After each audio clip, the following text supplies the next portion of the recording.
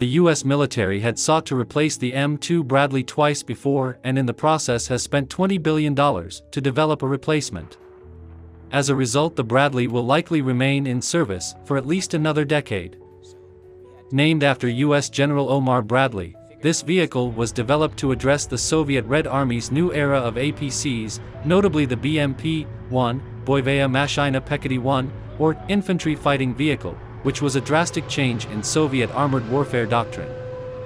As the first mass-produced infantry fighting vehicle deployed by the Soviet military, the BMP-1 combined the properties of an APC with those of a light tank.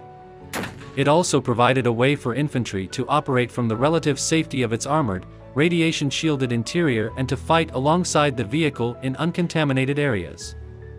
The BMP-1 offered mobility along with fire support, and unlike earlier APCs, it was also able to fight alongside main battle tanks. By contrast, the U.S. Army relied on World War II-style half-tracks and the Vietnam War-era M113 APC to deliver troops to the edge of a battle zone.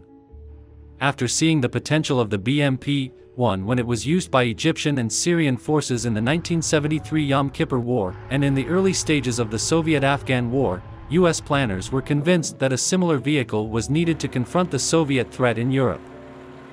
Instead of an APC, which would just transport troops to the front lines, the new vehicle began as part of the Mechanized Infantry Combat Vehicle, MICV, which could also allow the soldiers to fight from inside the vehicle as needed. The MICV program that was soon merged with the Armored Reconnaissance Scout Vehicle program, as these had similar requirements for a new light armored vehicle. However, that required the addition of a turret with a 25mm M252 Bushmaster chain gun, 7.62mm M2440 machine gun and BGM-71 TOW anti-tank missiles.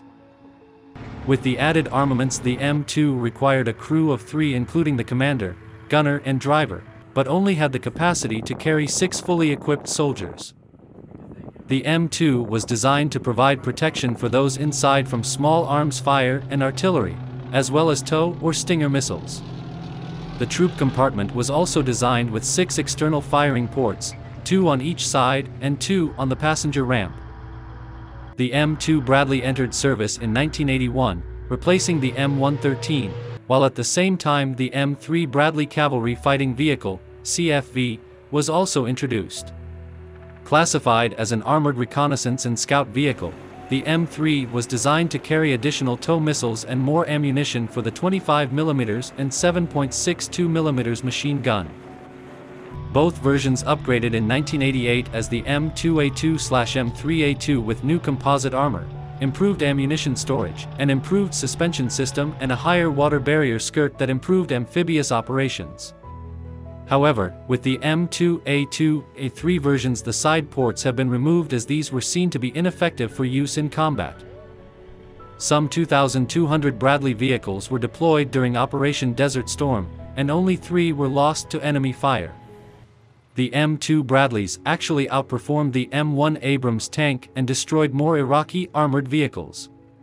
However, in the Iraq War, the Bradley proved to be vulnerable to improvised explosive device, IED, and rocket-propelled grenade, RPG, attacks, and in 2007, the Army stopped using the Bradley in combat in favor of the MRAPs. Earlier this year, the United States Army ended its Optionally Manned Fighting Vehicle, OMFV, program, the most recent effort to replace the Bradley.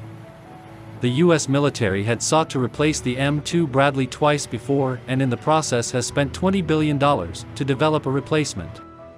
As a result, the Bradley will likely remain in service for at least another decade.